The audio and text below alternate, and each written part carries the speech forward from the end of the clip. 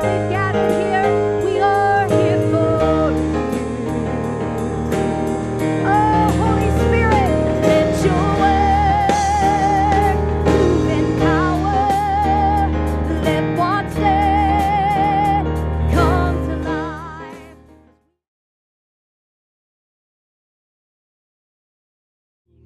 Okay. You alone are worthy. You alone are worthy. Only you are worthy of my praise. So I come before you to worship and adore you. You alone are worthy of my praise. Yes, you alone are worthy. Oh, you alone are worthy. Only you are worthy of my praise. So I come before you to worship and adore you. You alone are worthy of my praise. And so I honor you with all that is in me. I will worship you with all that I am. You alone are worthy. You alone are worthy. Only you are worthy of my praise. So I come before you to worship and adore you. You alone are worthy of my praise. Yes, you alone are worthy. Oh, you alone are worthy. Only you are worthy of my praise. So I come before you to worship and adore you. You alone are worthy of my praise. Yes, you alone are worthy of my praise. Give you all the glory, because you alone are worthy of my praise.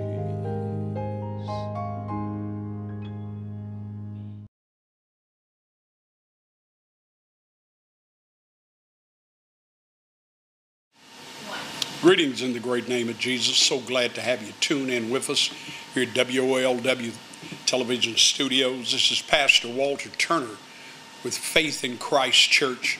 We're located at 5735 North Galt Avenue in beautiful Fort Payne. Do want to extend an invitation for you to come and to worship with us. Our services are Wednesdays beginning at 6 o'clock. We have a regular worship and ministering service on Wednesdays, and just as I said, at 6 o'clock.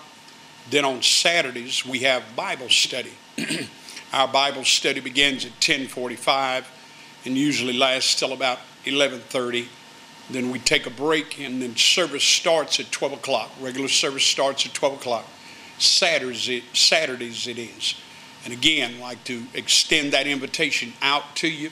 Come be with us. If you don't have a church, it's of a necessity that you find the house of God. And that's the particular subject I want to minister on today, is about the house of God. Because a lot of times it seems in our society now how that the house of God is considered of very little importance. But it's a significant thing that we worship and attend, assemble ourselves together. Don't fail to do it, as is the manner of some. And knowing the purpose as to why do we go to the house of God. It isn't just to show up, but it is to go and to serve God. And then to be in the midst of God's people, man, it's a beautiful thing. Have that type of relationship. Have that type of heart and love being expressed to God first and then to one another. And it's absolutely beautiful thing. Going into the presence of the Lord, elevating your mind from the cares of this life. You can't do it everywhere. But I guarantee you, come to this house, Faith in Christ Church, you'll find that the presence of God is there to help you, to deliver you, to comfort you, and to meet every need that you have, to give you some joy and some peace. We're getting ready to go into the Word of God in just a moment, but I do want to urge each and every one of us, pray. Pray for revival, pray for our nation. I know for the last year or so I've emphasized about praying for revival, but seemingly we cannot emphasize it enough. The only thing that is going to turn this situation around in our nation is that we pray. Put it in the hands of God. And we as Christians, this is something that I want the Christians to know. We are obligated. We are obligated to stand in the gap in circumstances like this and to call upon the Lord and to ask for His intervention. We cannot put our dependency in man, but we can rely upon the fact that God hears and answers our prayers. And for the sake of our nation, for the sake of our families, for the sake of our communities, for the sake of preservation, we need to seek God until we find Him.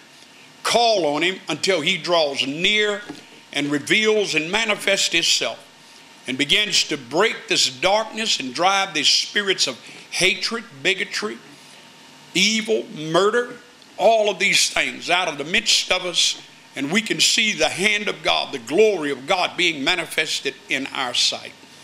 We need the Lord today, church. People of God, we need the Lord. So let us go before God, getting our minds just upon Him and setting our affections upon Him.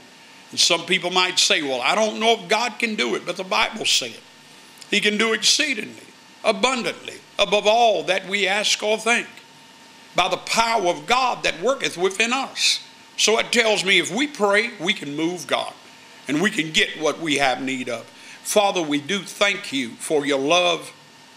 Thank You for the price that You have paid. Thank You for sending deliverance and help into this world, Lord. Thank You for giving us the answer through You, Christ Jesus. We are dependent upon You today as we approach the throne of grace and we repent of sin, Lord. The very element, the thing that separates mankind from You. We repent and ask Thy forgiveness.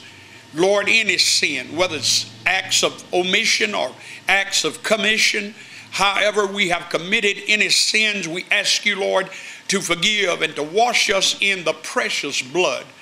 That You shed at Calvary, that has never lost its power. Power to remit, power to forgive, power to make us clean. And today we come seeking and standing in the gap for this nation, for the president, for leadership throughout this country. And I ask You, God, to do it because I know that You began at the heart. Thank You, Lord, for being a God that searcheth and knows the heart and the intention of every individual. And today we need a heart cleansing. We need heart transformations, changes. Lord, to where You would create in men and women a clean heart, and that You would renew the right spirit, which is a righteous and a holy spirit, into the lives of individuals. God, have Your way today. Give revival to this nation. Let the men and the women of God stand up with boldness. Anoint us in Your presence. Anoint us with Your power. Anoint us in Your authority to preach Your word, the ability to stand and to withstand and to overcome everything that we're faced with. Lord, You have made us more than conquerors through You. And You are with us, and we give You honor and we give You praise for being the God that we read of in the Word. We thank You for taking Your abode in the inside of us, Lord, and making Your habitation, our temples, Your habitation. We ask Your blessings upon everyone that is tuned in today. And I'm asking You, Lord, that You would heal those that are sick in their bodies and those that need saving, that You would grant them deliverance. And that, Lord, the changes that we ask for, that they would come speedily. Anoint me today, Lord, as I ministered your word. Anoint us today, God, and draw people into the houses of the Lord.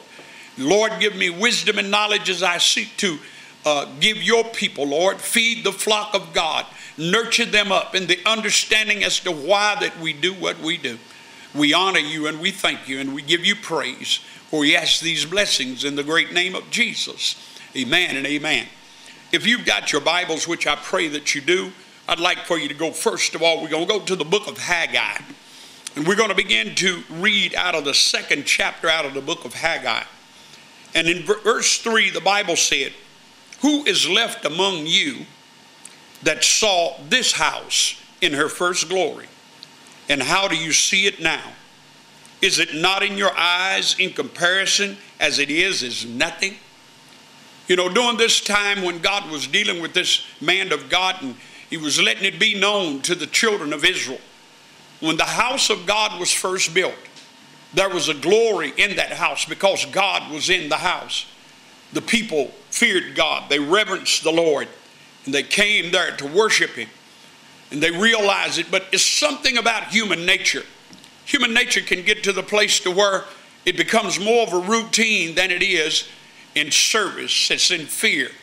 Fear tends to leave. And after a while, it just becomes like a social gathering more than it is a church, more than it is the temple where God is worshiped in.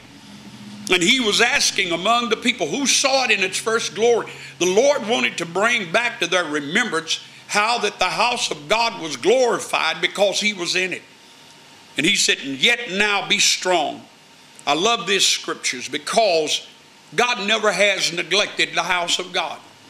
It's always been an ordained thing that God's people would come. First in Jerusalem, the temple was built there, and it was built for that very purpose. And people from all over the world came and worshiped in that temple that was in Jerusalem. And here the Lord began to speak, and he said, "Yet now be strong, O Zerubbabel, saith the Lord, and be strong, O Joshua, son of Jesedek, the high priest. And be strong," he said, "all ye people of the land." Why was he telling them to be strong? Because he knew that weakness had set in. But he wanted his people to be strengthened in the fact that at his word, God speaks a thing to us. Whatever proceeds out of his mouth, if we receive it by faith, it happens to us. So as he spoke these words, "Be strong, my people," strength was available for them. And he said, "Saith the Lord, and work." He said, "For I am with you."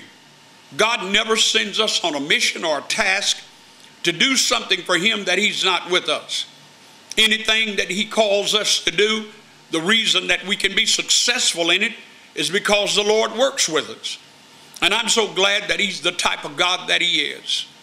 There have been people that have gone on natural jobs and somebody was supposed to train them and teach them how to do that job. But a lot of people aren't very patient.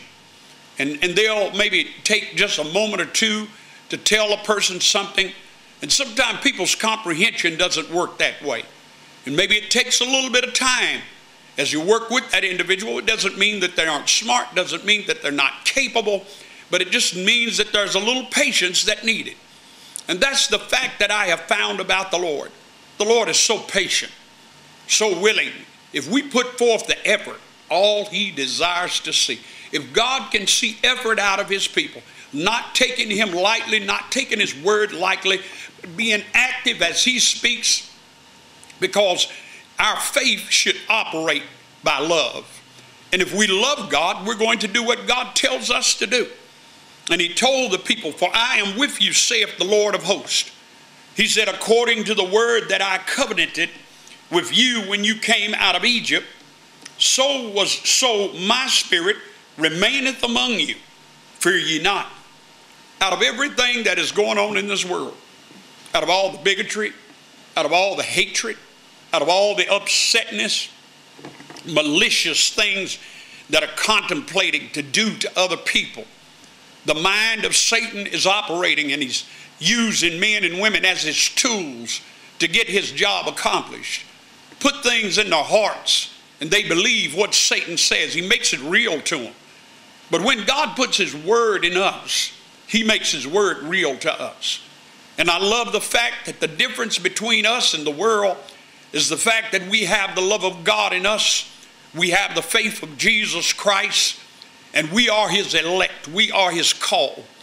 No matter what takes place in this world, the good part about it, the Lord said, I'm with you. He don't want us to fear. Fear is an element, another tool of the adversary. Many times when people get fearful, they don't even think rationally. Fear will cause you to do impulsive things. Fear will always cause you to hurt yourself because you're going to make a decision or do something that you do not need to do.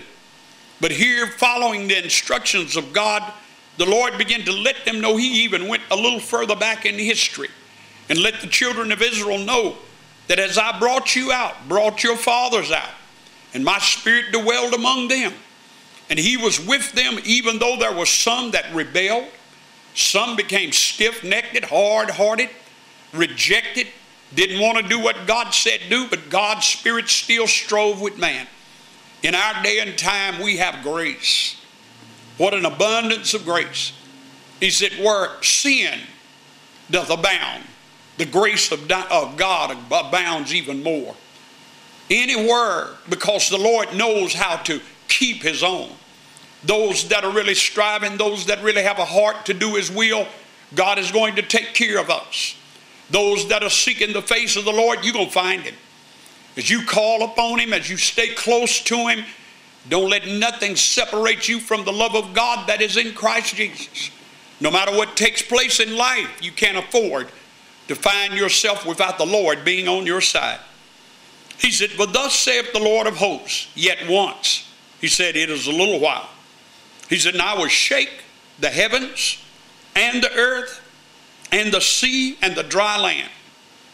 The Lord troubles places. You know why? To get our attention. We get lax, we get complacent, we get at ease. Some even began to draw back. But the Lord said, I'm going to shake things. My mind goes back to 9/11. It's an incident that happened in history, and we look back over the years. 9/11, wow, it's a long time back. But we saw how that the Lord shook this nation, troubled this country, to let it know that it's not invincible, that only through the protective hand of God's mercy can we be kept. Our enemies are working feverishly, love to see the demise of this country. You know why? Because this was once a God-fearing nation. We, as of yet, we still take for granted even this liberty of being able to minister the Word of God. I myself, I think on it oft times, how privileged I am to live in a country to where I can come before you, a called minister of God, and to share with you the gospel of Jesus Christ. I don't take it lightly. In many countries, my life would be at stake right now. And I mean, I could be put to death over this very gospel.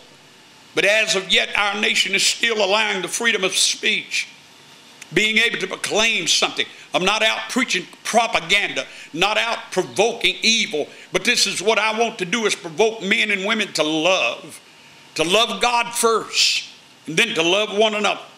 And the Lord is shaking. I'm talking about shaking. We haven't seen all of the shaking yet, because God wants our full attention upon him. Sometimes it takes more to shake others and to bring them out of the deep sleep that they're in. Sin can bring a comatose state upon some people, but only the shaking of the Spirit of God, only the moving of God's Spirit can sound the alarm and cause people to awaken and recognize that the Lord is at hand.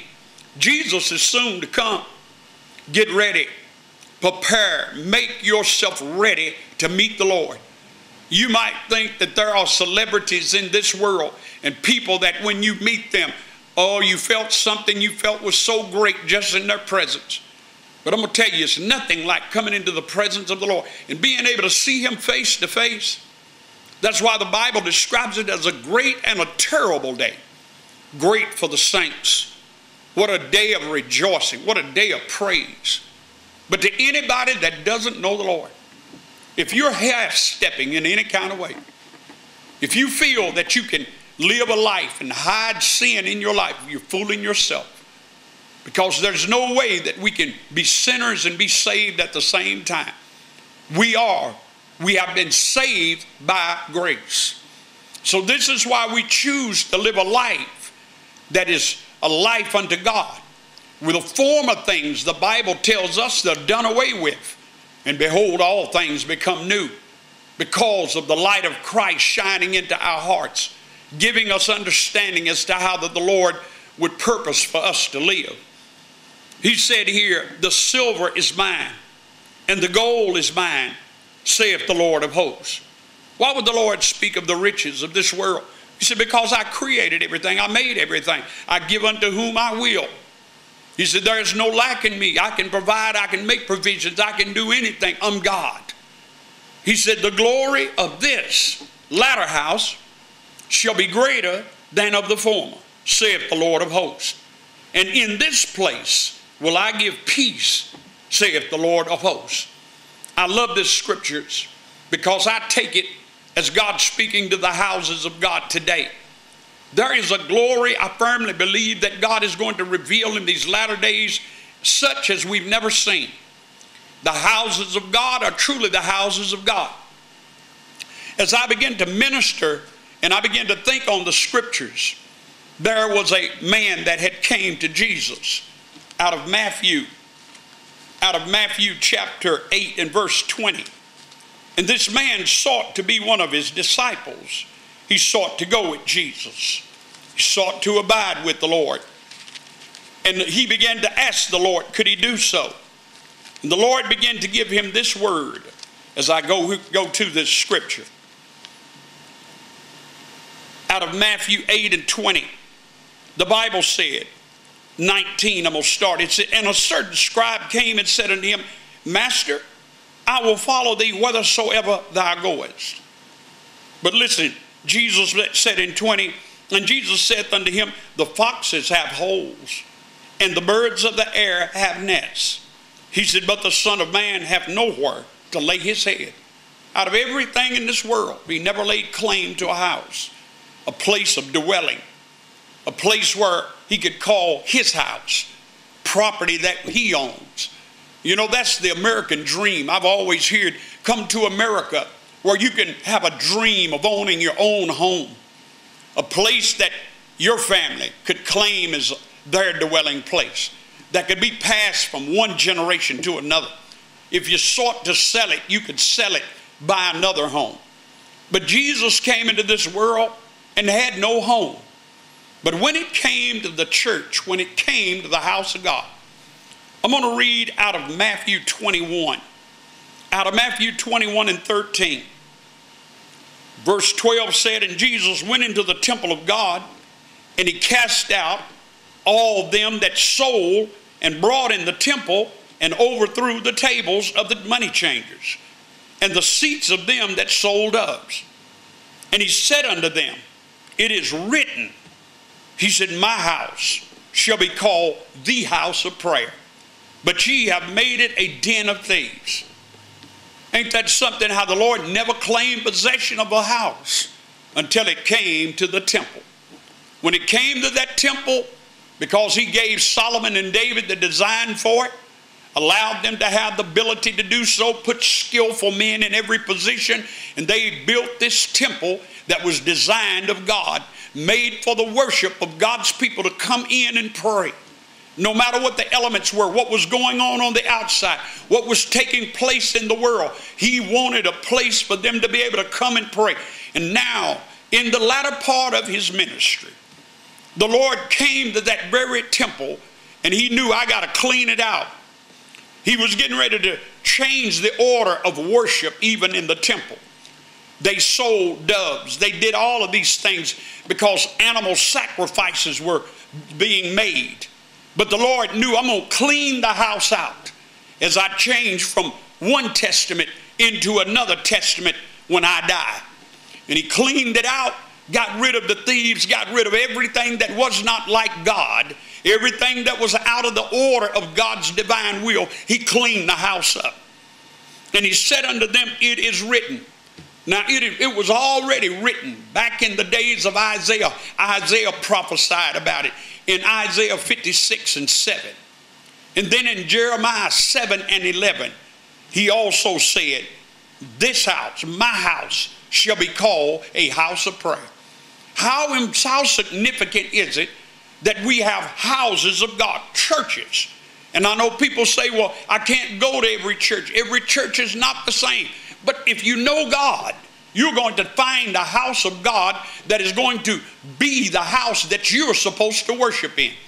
God's going to give you a body that you fit in just like a piece of a puzzle.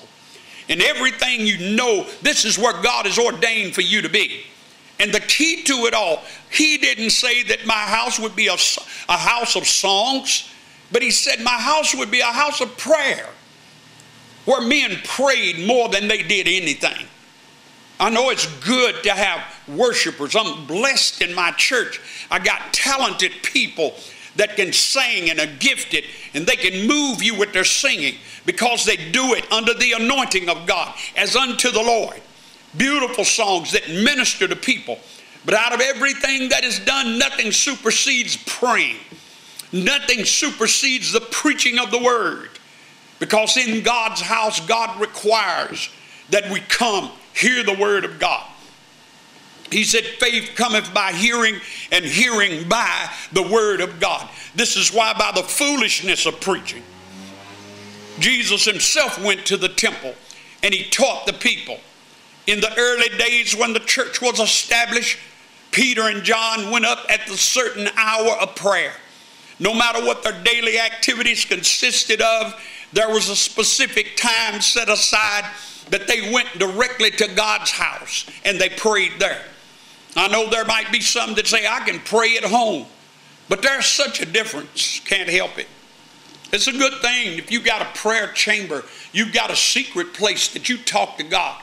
But there is something about going into God's house with a mind upon him that Lord, I'm in your divine presence. Isaiah did not even come into contact with God until he came into the house of the Lord. And he said, in the year that King Uzziah died, he said, I saw also the Lord. He was high and lifted up, and his train filled the temple. The glory of God was in that house. And the man began to recognize, you're a prophet already. God using him, speaking things through him. But he recognized that there was something about his life that wasn't in order, because he stood before all holiness, all purity, all righteousness. Everything about the Lord is pure and holy. And he saw himself in a different light. He said, I'm a man of unclean lips in the midst of a people of unclean lips. But in that house he found help. He found that there was a place where at the altar a fire burned.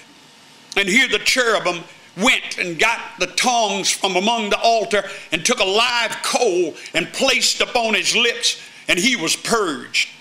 As I read into the New Testament, I read out of John 17 where the Lord said, ye are now clean through and by the words that I've spoken unto you. We come to the house of God and there might be things in us that are not like him. But the more that you hear that word is as a fire. And when it gets into our lives, it'll consume sin. It'll burn it right out of us. It'll purge us to where we can live according to God's will. It's of a necessity that the body come together.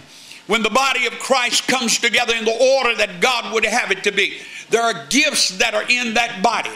Miracles, signs, wonders. God can do anything but fail. And the God that we serve is truly a miracle working God. We as of yet have not seen. We don't even understand. Sometimes I wonder, do we want the depths of God's Spirit to reveal to us what is the mind of the Spirit? Because God wants to use some people. Not only the preacher, not only those that sing, but God wants to use believers. People that know how to give themselves to prayer. The key to changing things in your life is to pray. Think about it. When God began to deal with you and you hear the word, what did you have to do? I had to go to the altar. And when I got to the altar, I prayed a sinner's prayer. Nobody taught me how to pray. Nobody instructed me in what to say. But I began to talk to God because I felt that godly sorrow, that spirit pulling on me and giving me words to say to God. And as I repented, he forgave me. Now, if God heard me when I was a sinner, surely he hears me now. God heard you as a sinner. God hears you now. And let us all learn to go to the house of God. Let us pray. Let us give ourselves unto him. Because as we let God be God, God can truly do a work in every one of our lives. I pray that this message was a blessing unto you. Thank you for tuning in today. I want you to know that we love you. We're praying for you. Do pray for us. Look forward to being here next week at the same time. God bless you in Jesus' name.